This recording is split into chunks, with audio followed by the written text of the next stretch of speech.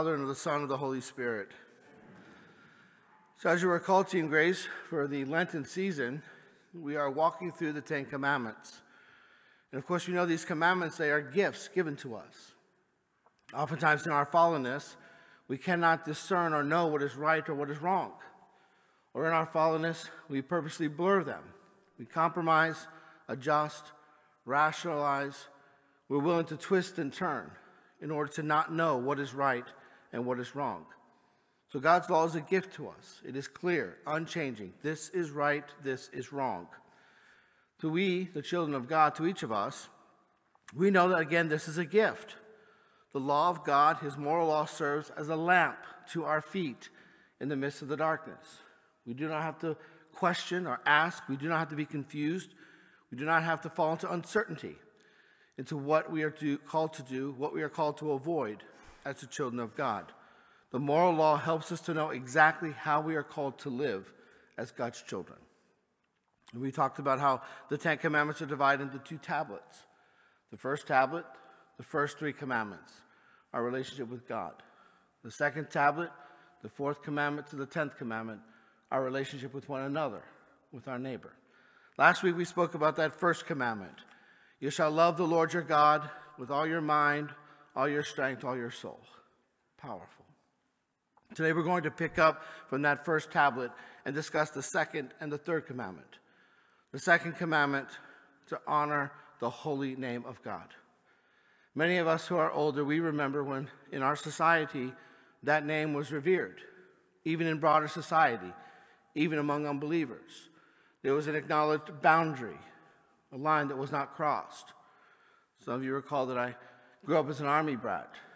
And I can tell you through my father and his friends in the military, I think I learned every possible profane word, okay? And every variation of that word. But there was always an understood boundary. I cannot on one single occasion think of my father or any of the other soldiers who passed through our home on visits ever using God's name in vain. There was an acknowledged boundary. You just didn't go there. Almost everything else was free reign, but you just didn't go there. That was our society. That is gone. Total sensitivity to the name of God is gone. Now the holy name of God is just simply one more profane word that is regularly used in the mouths of unbelievers in the midst of our society. I know it has become so desensitized because even when I'm out and about in society, in my Roman collar, people will use the name of God in vain and not even flinch, not even think twice, because it has no more distinction. It has no sense of sacred anymore. But that's the broader society. My fear is that within the household of faith, among believers, have we also lost that sensitivity? Do we speak as the unbeliever? Or as the children of God, do we guard, honor, and protect the name of our Father and of our Lord? Are we willing to stand for what is right and to speak what is true and to speak it in a noble fashion? We believers have to understand that of all the words given to us in Revelation, one that stands out in particular is that God would give us his name, a clear sign that he wants us to know who he is. He wants to have a personal relationship with us. He wants us to be able to call out to him. He wants a certain intimacy with us. He has given us his name. And as the children of God, we are called to honor that name, to not use it capriciously or casually, certainly not to use it in a profane manner, but also to avoid what we listen to, that we will not allow those around us to profane the name of God. That means whether in our entertainment or in our friendships. It is time for the people of God to find their voice. I find in society there are so many zealots for masks, so willing to yell out and to scream about wearing masks, which in some environments can be appropriate. Or Planned Parenthood shoving their garbage down our throats, with the Equality Act very near being passed this coming week, which will completely strip the church of all privileges or protections. They are zealous about their message. We have been taught to shut up, to privatize our faith, to no longer stand and defend what is good and true and noble. time for us to find our voice, dear friends. And it must begin with the name of God. I pray that you have the conviction in your heart, the love for God's name, the love for God in your heart, that when you find among your friends that someone is profaning that name, that you will stand up and say, hey, we can use their language. That makes me uncomfortable, right? That's disrespectful. Right? Do you realize how offensive you're being? To stand up for that name in what we speak, in what we listen to, in the language that we permit from those around us. We have to find our voice and we have to stand up for God's holy name. Because this is a gift given to us, that we can address him. And this is a great honor that we should not take casually. But let's look at this second commandment. The Catechism of the Catholic Church describes certain offenses to the second commandment that we have to be particularly attentive that we avoid. First, the abuse of God's name. We've spoken about that. Again, so many people who are willing to just casually use God's name. We avoid all that. And certainly any abusive use of the name. The name of God, the name of our Lord, the name of any of the holy ones, from Our Lady or to any saint. Truth be told, our evangelical fellow believers, they surpass us in this. I saw in one car the bumper sticker, Jesus Christ is the Lord of humanity, not a word of profanity. We guard that name. We do not speak of it in a passing manner. We do not abuse the name of what is holy, God, our Lord, or any of the holy ones. With that, we have to be careful about promises we make. We spoke about that last week. If we make a promise, God expects us to fulfill it. This is why the Lord tells us, do not make promises casually. Cautiously should we make promises. Because every promise we make, God expects us to fulfill. And if we call upon God's name in making the promise, then we particularly have to fulfill it, because if we violate it, not only do we break a promise, we have called God to witness a lie. So we should be very cautious, attentive to the promises we make. We have to be careful of blasphemy. Blasphemy is one step above. There can be a casual, abusive use of the holy name, but then there's direct, intentional use of the name in a sacrilegious manner. Listen to how the Catechism of the Catholic Church defines blasphemy. It consists in uttering against God, inwardly or outwardly, words of hatred, reproach, or defiance, in speaking ill of God, in failing in respect toward him in one's speech, in misusing God's name. We have to be careful of this blasphemous use of God's name and of the name of the holy ones. We also have to be careful of oaths.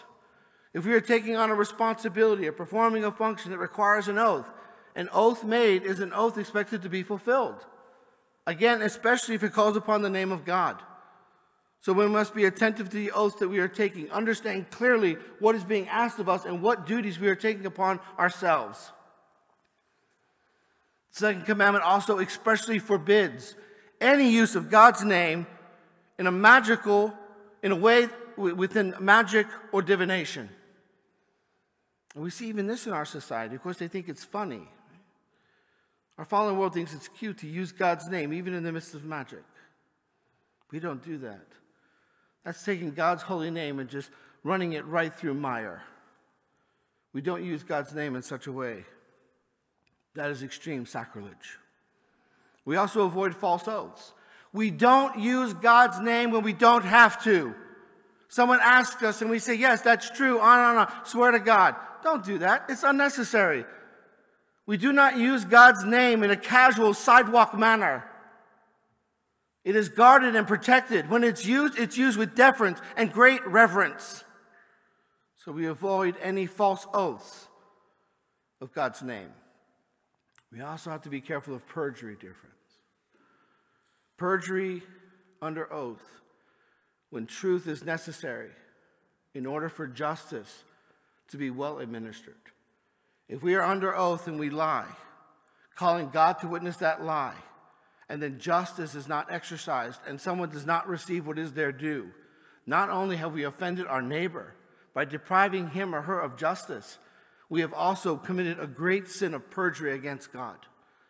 Dear friends, that one is so severe, you should abstain from Holy Communion until you have sufficiently repented.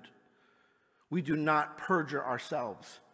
As Christians, when we take oaths or promises, we clearly understand what we are undertaking, and we fulfill what we have promised. We fulfill the oaths that we have taken. This is the second commandment. Just to help you in the course of salvation history to understand how sacred this name is. In the Old Covenant, the holy name was only spoken once a year. The high priest on the Feast of Atonement would go into the Holy of Holies. He would whisper the holy name of God. And it was considered so bold that they would actually tie a rope around his ankle so that if God should strike him dead for dare uttering the holy name of God, they could drag him out of the Holy of Holies. This is the deference, the homage, the reverence that we should give to the holy name of God. We are his children. We are disciples of the Lord Jesus. Even as the world falls back into its barbarism and its disrespect and its sacrilege to God, we must be the difference. We do not speak as the unbeliever. We do not take false oaths or false promises as the unbeliever. We are the children of God, and we dwell on the path of truth. We honor his name. That's the second commandment. And that leads us into the third commandment, to honor God's Sabbath. And this is so important because look how much God loves us. That he is fatherly, taking care of us, that he's telling us every seventh day, take a break. Right? Relax. God is actually commanding us to relax. Look at the fatherhood of our God and how much he loves us. And yet we live in an age in which even the command to rest is willfully being disobeyed. Again, I remember a time as a child when the Sabbath was observed, even by secular society. As I mentioned, growing up as an army brat, for part of that we were in Catholic Bavaria. And I remember on one occasion my father was changing the oil of our family car, and the Polizei came and gave him a citation because it was illegal to work on the Sabbath. But that's all gone now. Or we have small residues that is more the point of mockery rather than true homage. But among the people of God, have we lost the Sabbath? Has it simply become just one more day where we have to go to Mass, got to get that out of the way? Is that what the Sabbath has become? Because the Sabbath, like God's name, is a gift given to us. Again, it's an expression of the fatherhood of God and of his care for each one of us. So let's look at the Sabbath. First and foremost, it is for worship. Not exclusively, but first and foremost for worship. And let's apply that to our state of affairs today. Now we know that there's a dispensation by apostolic authority. That's for those who are seriously ill, who are vulnerable, who have great fear. I respect that. There's no judgment for those who are within those categories. But we also know, let's speak openly, friends, that there are many people who are riding the dispensation, who are doing everything else in the midst of society except coming to worship. Look how much they hate God. They find God so detestable and the worship of God so offensive that they are hiding behind a dispensation because they just don't want to worship God. They just don't want to come to Mass. And we see the state of so many hearts. We know that the dispensation is applied to those for whom it applies. But for those who are hiding behind the dispensation, God is no fool. The church is no fool. Well, the church knows that people are riding the dispensation, but she cares for those who are truly vulnerable, and she will not suspend the dispensation. But to those who are purposely violating that dispensation, and they know in their hearts, as does God, they need to clearly understand that they are violating the second commandment, the third commandment. They are not honoring God's name. They are not worshiping. And they will answer for that. Dear friends, the reason why God calls us to worship is as human beings, we are hardwired for worship. If we don't worship God, we end up worshiping something else, and oftentimes it's ourselves. So we come before this altar, we place our entire lives before the living God, we repent of our sins, we offer him everything, and we ask his blessing. And we do that at least once a week, on the Sabbath, on the Lord's day. And that's by divine command. Did you hear in our first reading today? All the blessings that God was able to bestow upon Abram because he obeyed his command. So we know that we are called to worship. Now, it's not simply just coming to Mass, dear friends. No. The command to worship on the Sabbath means we have to prepare for worship. If you come to Mass and you have not yet read the readings, and you think you're going to pick them up from the proclamation, you're fooling yourselves. We don't live in such an age. And after Mass, if you're not taking the time in order to reflect upon what you have received, then your worship is lacking. So we have to prepare for Mass. I think that might be one of the blessings that we all have to come so early in order to get a seat, right? Although there are still people who sit here for 20, 25 minutes and instead fuel their frustration rather than catching on and thinking, maybe I should bring a devotional or the Bible. We must prepare for worship. We must worship, and we must allow the effects and the grace of worship to enter into our hearts. And let's talk about worship itself. Some people, I'm waiting for them to pick up on the memo from the Old Commandment, from the Ten Commandments. That we come before God, we put on our best. How is it that we can be in the middle of a pandemic? Not everyone who wants to worship is given the opportunity. We still have to regrettably turn people away, and some people still come dressed as bums. You are observing the Sabbath of the living God. You, sinner, fallen, dare to approach the altar of God. And you do not prepare yourself in a nice and worthy manner to wear your best?